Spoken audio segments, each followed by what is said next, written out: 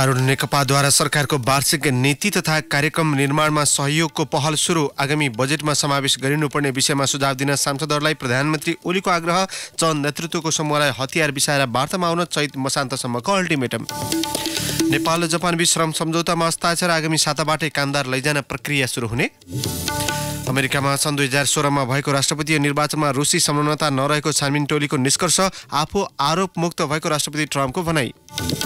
र AFC championship क्षणको आफ्नो दोस्रो खेलमा नेपाल कतारसँग 5-0 गोल अन्तरले पराजित। अन्तर्राष्ट्रिय मैत्रीपूर्ण फुटबलको दोस्रो खेलमा कुवेतसँग खेल्दै। नमस्कार, कान्तिपुर डायरीका साथमा केशु र म अनिल सुरगरौँ। मुख्य प्रसङ्गबाट संघीय संसदको दुवै सदनको तेस्रो अधिवेशन सकिए लगत्तै सत्ता नेतृत्वकर्ता नेकपाले सरकारको वार्षिक नीति तथा कार्यक्रम निर्माणमा सहयोगको पहल थालेको छ। संसदको चौथो अर्थात् बजेट अधिवेशनको सुरुवातमै सरकारले वार्षिक नीति तथा कार्यक्रम प्रस्तुत गर्ने भएपछि नेकपाले त्यसमा समावेश हुने कार्यक्रम र अवलम्बन गर्नुपर्ने वार्षिक नीति सम्बन्धमा छलफल थालेको हो। संवैधानिक व्यवस्था अनुसार जेठ 15 गते नयाँ आर्थिक वर्षको बजेट संसदमा प्रस्तुत गर्नुपर्ने भएपछि सो अगावै सरकारको वार्षिक नीति तथा कार्यक्रम संसदबाट पारित हुनुपर्नेछ। काठमाडौँको नयाँ बानेश्वर स्थित संसद भवन परिसरमा आज बसेको संसदीय दलको बैठकमा प्रधानमन्त्री एवं नेकपा संसदीय दलका नेता केपी शर्मा ओलीले गाउँ गाउँमा गई आगामी विकास योजनामा समावेश गर्नुपर्ने विषय बुझेर सुझाव दिन आग्रह गर्नुभयो। पहिलेकै हाम्रा नीति कार्यक्रमहरू ठिकै छन्, त्यसमा आवश्यक संशोधन या आवश्यक परिमार्जन वा अद्यावधिक गर्नुपर्ने कुराहरू नीति कार्यक्रममाथि आउने हुन्। नीति कार्यक्रम धेरै ठुलो फेरिस्तो त हुँदैन, अलिक छोटै हुन्छ, किनभने हामीले अघिल्लै पल्ट पनि नीति कार्यक्रमहरू प्रस्तुत गरिसकेका छौँ र त्यसमा धेरै फरक पार्नुपर्ने छैन। बजेटमा अलिकति फरक पर्न सक्छ, तर पनि बजेटको ढाँचा अब सङ्घीय ढाँचा, सङ्घात्मकता अँगालेको ढाँचा, तल स्थानीय तहलाई दिने बजेट, प्रदेशलाई दिने बजेट र सङ्घबाट सञ्चालन गर्नुपर्ने बजेट, यो सबैलाई व्यवस्थित गर्ने कुराहरू हुन्छन्। त यसमा मान्यज्यूहरूले संसदीय दलमा बुझाइदिने गर्नुभयो भने संसदीय दलबाट पनि त्यसलाई ठिक ठाउँमा पठाउने कुराहरू गर्न सकिन्छ। संसदीय दल नमुनाका रूपमा प्रस्तुत हुनुपर्ने सांसदहरू परिपक्व, सक्षम र अध्ययनशील भई विषय केन्द्रित विचार प्रस्तुत गर्ने, देशका समस्या बुझ्ने र समाधानको बाटो खोज्ने हुनुपर्ने प्रधानमन्त्री ओलीको भनाइ थियो।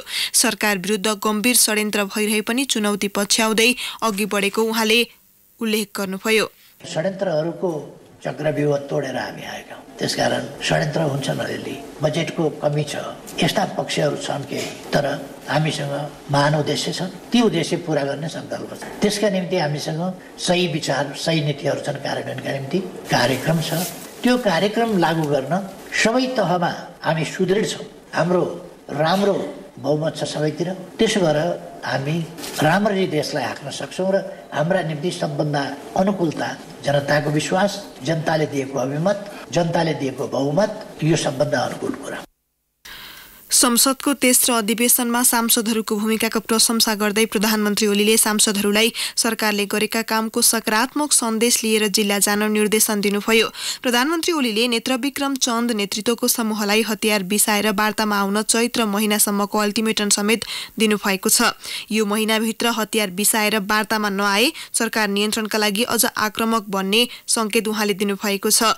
चन्द समूहको गतिविधि हिंसात्मक भएकाले त्यसलाई रोक्न राज्यले आफ्नो भूमिका निर्वाह गर्नुपर्ने उहाँले उल्लेख गर्नुभयो। नेत्रविक्रम चन्द नेतृत्वको नेकपालाई हतियार बिसाएर वार्तामा आउन उपप्रधान एवं रक्षा मन्त्री ईश्वर पोखरेलले आग्रह गर्नुभएको छ। हतियार बोक्ने, बम पड्काउने कार्य जारी राखेको समूहसँग सरकारले कुनै वैरभाव नराखेको, तर हतियार उठाउनु संवैधानिक व्यवस्था विपरीतको कार्य भएको मन्त्री पोखरेलले बताउनुभयो। विराटनगरमा पत्रकारहरूसँग कुरा गर्दै उहाँले चन्द नेतृत्वको समूहसँग तत्काल वार्ताको कुनै सम्भावना नरहेको समेत उल्लेख गर्नुभयो। प्रधानमन्त्रीले सेना परिचालन गर्ने विषय अनावश्यक हल्ला मात्रै भएको पोखरेलको भनाइ छ। उहाँले भन्नुभयो, राष्ट्रिय सुरक्षा परिषदको बैठक बोलाउन ढिलाइ भएका बेला परिषदको अध्यक्षको नाताले प्रधानमन्त्रीले मन्त्री परिषदको बैठकमा सेना परिचालनको प्रस्ताव लैजान सक्ने व्यवस्था छ। मन्त्री परिषदको निर्णय राष्ट्रपतिले अनुमोदन गरेपछि मात्रै सेना परिचालन हुन सक्ने विधेयकमा व्यवस्था छ, तर त्यो पनि 1 महिनाभित्र प्रतिनिधि सभाबाट अनुमोदन गराइसक्नुपर्छ। त्यसैले प्रधानमन्त्रीले सेना परिचालन गर्ने विषय अनावश्यक हल्ला मात्रै हो। जापानले नेपाली श्रमिक लैजाने विषयमा दुई देशबीच सहयोग समझदारी पत्रमा हस्ताक्षर भएको छ। आज काठमाडौँमा आयोजित एक कार्यक्रममा श्रम, रोजगार तथा सामाजिक सुरक्षा मन्त्री गोकर्ण विष्टको उपस्थितिमा श्रम मन्त्रालयका निमित्त सचिव रामप्रसाद घिमिरे र जापानी राजदूत मासामिची साइगोबीच हस्ताक्षर भएको हो। जापानले पहिलो पटक श्रम भिसामा सोझै नेपालबाट कामदार लैजाने भएपछि दुई देशबीच समझदारीमा हस्ताक्षर गरिएको हो।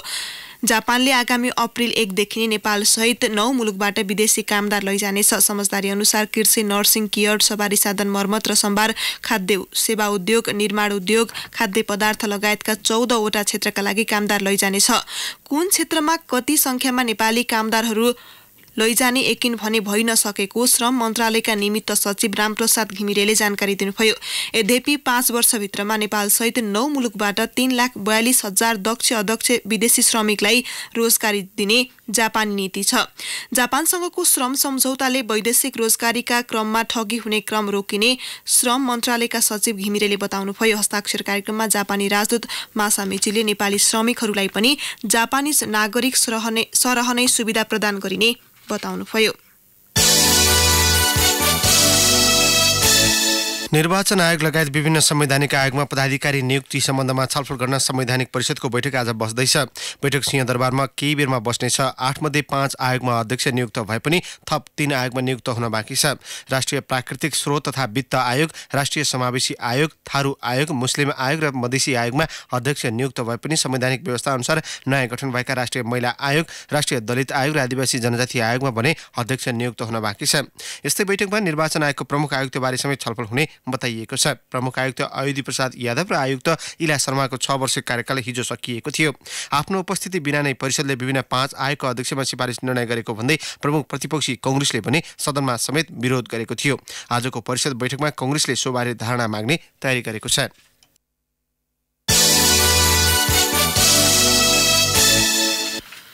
नेपाली कांग्रेसले तेस्रो अधिवेशनको समीक्षा थालेको छ। संसदको तेस्रो अधिवेशन सकिएको भोलिपल्टै कांग्रेसले अधिवेशनको समीक्षा गर्न संसदीय दलको बैठक बसिरहेको छ। सिंहदरबार स्थित संसदीय दलको कार्यालयमा जारी बैठकमा 3 महिना चलेको तेस्रो अधिवेशनमा पार्टीको उपस्थिति र प्रभावकारिताबारे छलफल भइरहेको हो। यसैबीच कांग्रेसले चौथो अधिवेशन पूर्व सम्पूर्ण सांसदलाई गाउँ पठाउने भएको छ। पार्टीको संगठन सुदृढीकरणका लागि भन्दै कांग्रेसले सबै सांसदलाई आफ्नो निर्वाचन क्षेत्रमा गएर जनअपेक्षा अनुसारका कामबारे जानकारी लिन निर्देशन दिने भएको हो। जिल्ला भ्रमणमा निस्किँदा कार्यकर्ता तथा जनतामा प्रवाह गर्ने सन्देशका विषयमा पनि बैठकमा छलफल भइरहेको छ। कञ्चनपुरकी 13 वर्षीय बालिका निर्मला पन्तको बलात्कारपछि हत्या घटनाको अनुसन्धानमा प्रमाण नष्ट गरेको तथा निर्दोषलाई यातना दिएको आरोपमा निलम्बित डीएसपी अङ्गुर जीसी आज अदालत उपस्थित भएका छन्। गत फागुन 26 गते जिल्ला अदालत कञ्चनपुरले उपस्थितिका लागि 35 दिने सूचना जारी गरेको 16औं दिनमा उनी अदालत हाजिर भएको श्रेष्ठदार हरिकृष्ण अवस्थीले जानकारी दिनुभयो। अदालतले अहिले जीसीको बयान लिइरहेको अवस्थीले बताउनुभयो। थुनचेक बहसपछि बर्खास्तीमा परेका तत्कालीन एसपी दिलीराज विष्टलाई 10.5 लाख रुपियाँ धरौटी बुझाएर हिजो रिहा भएका थिए। पूर्व एसपी विष्टसहित 8 जना विरुद्ध निर्मलाकी आमा दुर्गा देवी र अनुसन्धानका क्रममा पक्राउ परेका दिलीप सिंह विष्टका दाजु खड्गले उजुरी दिएपछि गत फागुन 22 गते जिल्ला सरकारी वकिलको कार्यालयले यातना र प्रमाण नष्टको मुद्दा दायर गरेको थियो। यसअघि डीएसपी ज्ञानबहादुर सैठी, प्रहरी निरीक्षक 2 एकेन्द्र खड्का र जगदीश भट्ट, शहीद 2 हरिसिंह धामी र रामसिंह धामी तथा जवान चाँदनी साउथ यसअघि नै धरौटी बुझाएर रिहा भइसकेका छन्। गत साउन 10 गते साथीको घर गएकी बालिका भोलिपल्ट भीमदत्त नगरपालिका 18 निम्बुखेडा स्थित उखुबारीमा बलात्कारपछि हत्या गरिएको अवस्थामा मृत फेला परेकी थिइन्। नेत्रविक्रम चन्द समूहका कोशी ब्युरो संयोजक घनश्याम श्रेष्ठलाई प्रहरीले पक्राउ गरेको छ। प्रदेश 1 प्रहरी उच्च स्रोतका अनुसार श्रेष्ठलाई प्रहरीले पूर्वी क्षेत्रबाट पक्राउ गरेको हो। द्वन्द्वकालीन समयमा श्रेष्ठ तत्कालीन माओवादीका पूर्व ब्युरो सदस्य थिए। उनी काठमाडौँ स्थित मिरमिरे एफएमका पूर्व अध्यक्ष समेत हुन्। सरकारले प्रतिबन्ध लगाएसँगै चन्द समूहका नेता कार्यकर्तामाथि प्रहरीले निगरानी बढाएको छ। शुक्रबार मात्र प्रहरीले चन्द समूहका तेस्रो वरियताका नेता एवं मध्य कमान्ड इन्चार्ज हेमन्त प्रकाश ओली सहित 9 जनालाई काभ्रेबाट पक्राउ गरेको थियो। कान्तिपुर डायरीमा अब ब्रेकको पालो। अब बाँकी प्रसङ्ग प्रदेश 5 का 12 जिल्लामा क्षयरोगका कारण एक वर्षमा 238 जनाको मृत्यु भएको छ। प्रदेशको स्वास्थ्य निर्देशनालयका अनुसार बाँकीमा 32, बर्दियामा 23, दाङमा 40, प्युठानमा 11, रोल्पामा 15, रुकुम पूर्वमा पाल्पामा 16, रूपन्देहीमा 12, कपिलवस्तुमा 43, गुल्मीमा 21, अर्घाखाँचीमा 12, नवलपरासी पश्चिममा 13 जनाको मृत्यु भएको हो। 15 देखि 25 वर्ष उमेर समूहकालाई क्षयरोग बढी देखिएको निर्देशनालयले उल्लेख गरेको छ।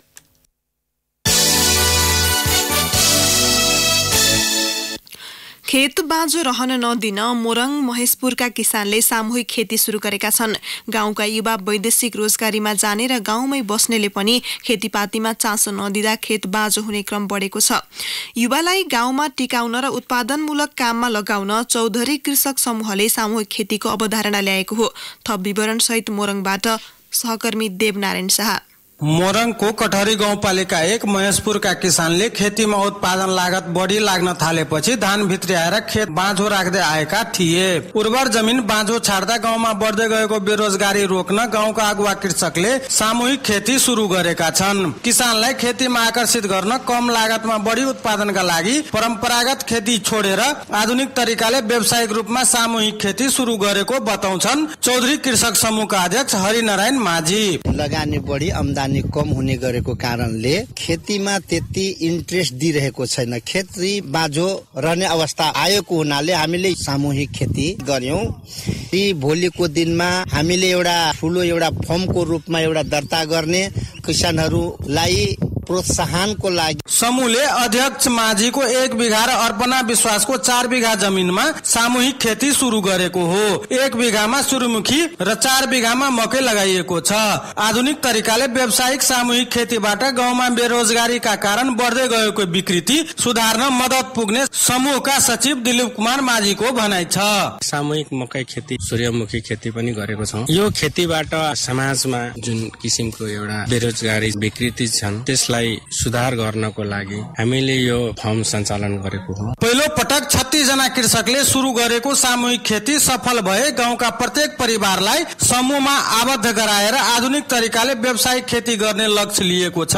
100 बढी बिघा जग्गामा सामूहिक खेती गरेर गाउँलाई एउटा आधुनिक कृषि फर्मको रूपमा विकास गरी 12 महिना रोजगारी सिर्जना गर्ने समूहको योजना छ। युवा शक्तिलाई विदेश पलायनबाट रोकेर गाउँको उत्पादन देशका विभिन्न शहरका साथै विदेश पठाउने सोचका साथ सामूहिक खेती सुरु गरेको बताउँछन् समूहका कोषाध्यक्ष देवराज चौधरी। अब हामीले यो टेक्नोलोजीको युगमा, यान्त्रिकरणको युगमा अब प्राविधिक हिसाबले चाहिँ धेरै उत्पादन लिने हिसाबले चाहिँ हामीले खेती गर्नुपर्छ भन्ने उद्देश्यले विदेश जानुभन्दा, विदेशमा रोजगारी गर्नुभन्दा आफ्नो ठाउँमा, आफ्नै जग्गामा, आफ्नै बारीमा हामी उब्जाएर विदेश बरु पठाउँ। सामूहिक खेतीको उदाहरणीय यो कार्यलाई राज्यले प्रोत्साहन गर्ने हो भने यसलाई विस्तार हुन समय लाग्दैन। महेशपुरका यी किसानको अनुकरणीय कार्यलाई सबैले पछ्याउन सके बढ्दो कृषिजन्य वस्तुको आयातलाई न्यूनीकरण गर्न सहयोग पुग्नुका साथै देश विकासमा मद्दत पुग्छ। रेडियो कान्तिपुरका लागि देवनारायण शाह, मोरङ।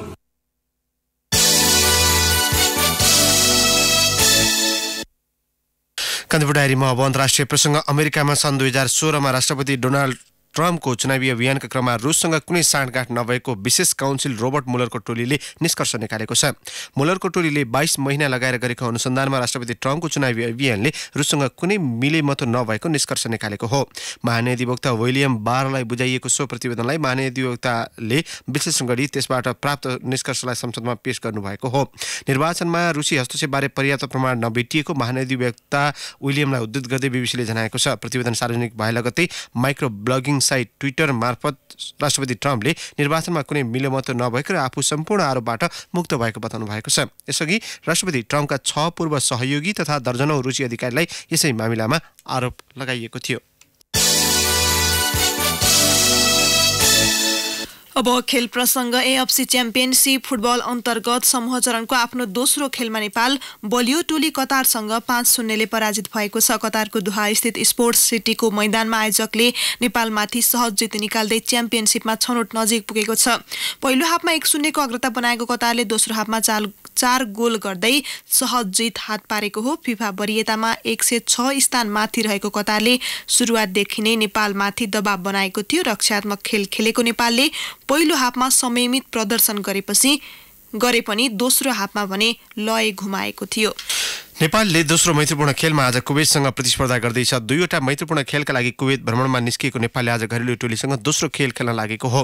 कुवेतको अल अहमादी स्टेडियममा नेपाली समयअनुसार राति 9:15 बजे दोस्रो मैत्रीपूर्ण खेल सुरु हुनेछ। पहिलो मैत्रीपूर्ण खेल गोलरहित बराबरी खेलेका दुवै टोली दोस्रो खेलमा स्पष्ट जित निकाल्ने योजनामा छन्। फिफा वरियतामा नेपालभन्दा 3 स्थान माथि रहेको कुवेतले पहिलो खेलमा नेपाली टोलीमाथि दबाव बनाए पनि गोल गर्ने अवसरको भने सदुपयोग गर्न सकेको थिएन।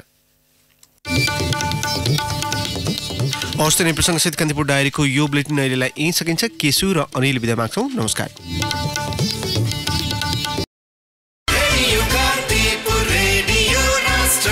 सूचना र मनोरञ्जनको संवाहक रेडियो राष्ट्रको रेडियो कान्तिपुर।